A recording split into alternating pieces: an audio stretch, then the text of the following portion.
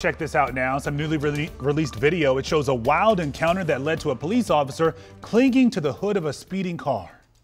Stop it! Stop the car! Well, yeah, so look at this. The incident happened back in 2021 in Iowa, but the video is just being released. You can see that officer was talking to the car's passenger about a warrant when the man pushed the driver out, took the wheel, and then took off. The cop jumped on the hood, you can see gun drawn, and ended up hanging on for dear life as their car reached speeds around 50 miles an hour. The officer was eventually thrown off. He injured his back. He has since recovered. Look at that. My goodness. That driver also ended up behind bars.